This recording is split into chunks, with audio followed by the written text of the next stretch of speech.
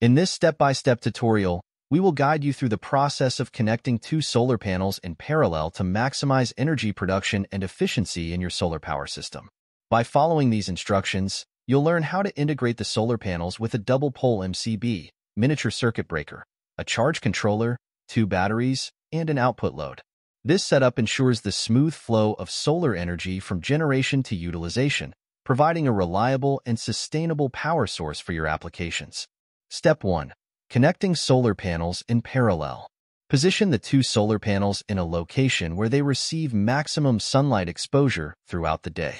Using appropriately sized wires and connectors, connect the positive terminal of the first solar panel to the positive terminal of the second solar panel. Similarly, connect the negative terminal of the first panel to the negative terminal of the second panel. This parallel connection ensures that the voltage output remains consistent while the current output doubles, maximizing the power generated by the solar panels. Step 2. Connecting the solar panels to double-pole MCB. Install the double-pole MCB in a suitable location, ensuring it is rated appropriately for the system voltage and current.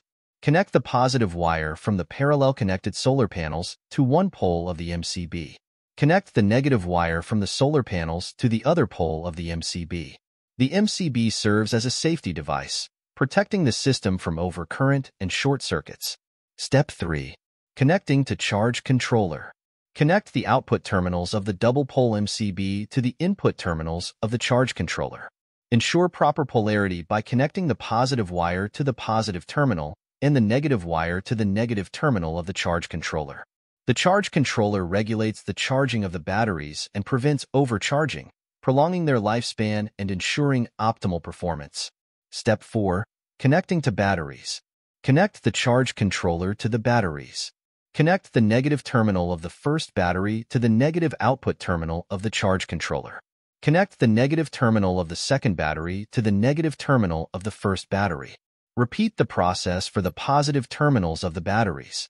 Ensure proper polarity and secure connections to prevent accidental short circuits. Step 5. Connecting to output load.